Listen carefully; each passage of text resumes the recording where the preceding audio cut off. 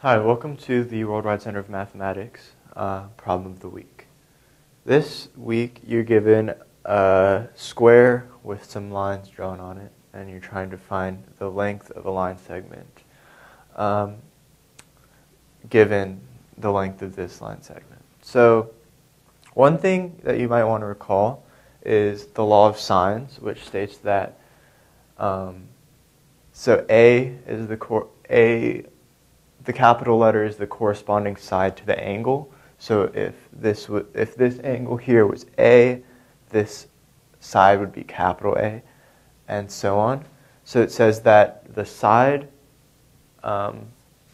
length to sine of the angle ratio is equal for all angles and sides of a triangle. So this is very useful if you start with an angle side pair and you know one other angle or side. Fortunately, with this square, we know that the diagonals intersect at right angles. So we can use the law of sines to solve for this side.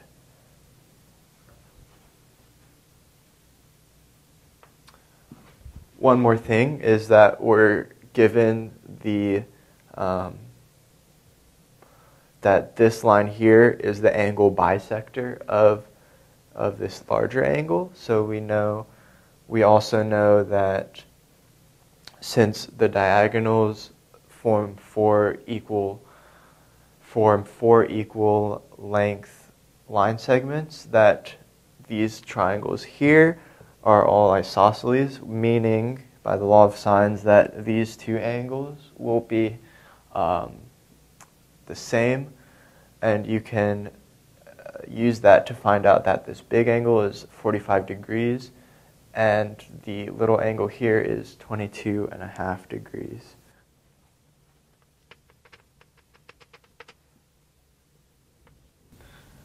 And for now, we will call this length L. And since the sine of 90 degrees is 1, we have n over sine of 22.5 equals L. So we can also find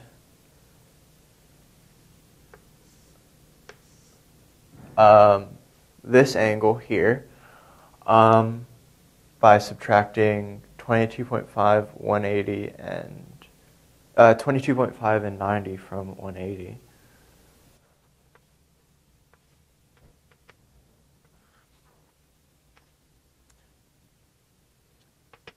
So we'll call this angle G, which is 67.5 degrees.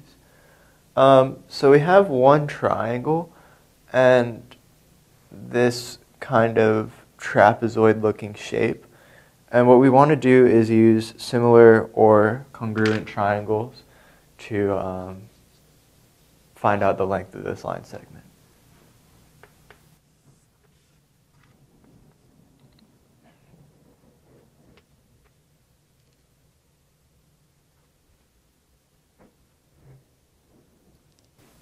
Okay, so what I've done is drawn another angle bisector. So that also means that since this line is the same as that line, only flipped, that this line is a line of symmetry. So we can say that these two angles are congruent. And since also this is a straight line, we can find the length of this angle, which is the same as the length of this angle. And since we have since all three angles here are the same, you can say that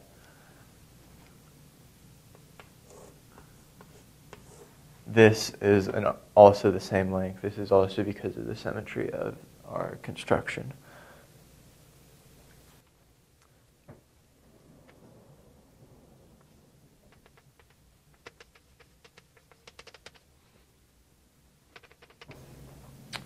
So we could call this angle E, which is 45 degrees. Since we know these two angles, we'll find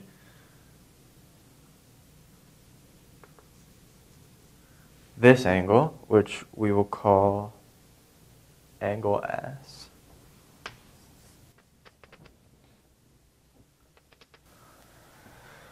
So now we know we have an angle side pair here. We also have an angle and an unknown side here, so we're going to solve for our length x.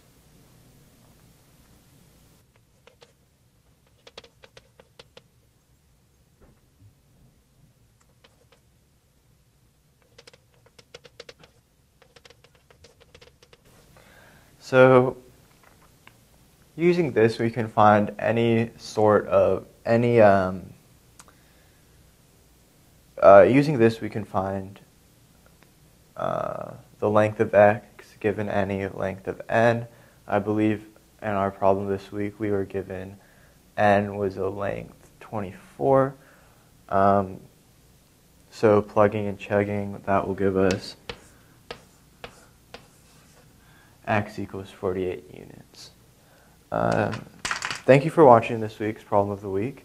You can find a playlist for more Problems of the Week.